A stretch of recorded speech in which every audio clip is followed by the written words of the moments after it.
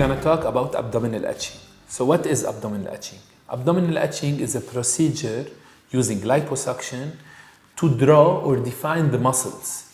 It is also called six-pack procedure. So it is a procedure that is done under general anesthesia for a male or female that are relatively athletic but cannot show their definition in the ab area or in the lower back area. This procedure takes around 2 hours. You need 1 week of rest at home, 1 month of no exercise, and around 6 months to see the final result.